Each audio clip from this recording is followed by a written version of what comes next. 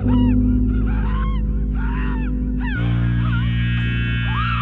lost the compass, I'm running off for nothing, but I feel my luck is coming back. And maybe that's the growling in my stomach. Pick the phone up, make a couple calls to get my dog. Nightly ritual, drink a bottle straight until I throw up. I don't think I got a problem, I can stop it if I wanted to, but what's the point? Everyone I'm rolling with is on it too. And yeah, we get the money, get the pussy, well respected but rejected by society. It's drug infested bullies. Every day for me is night, I don't really see the sun. Only time I see my son is on Friday from 9 to 1. Love you, damn, probably could've done more than what I have done, but I'm caught up in the ways of this person that I become. Shit, well, what else can I say?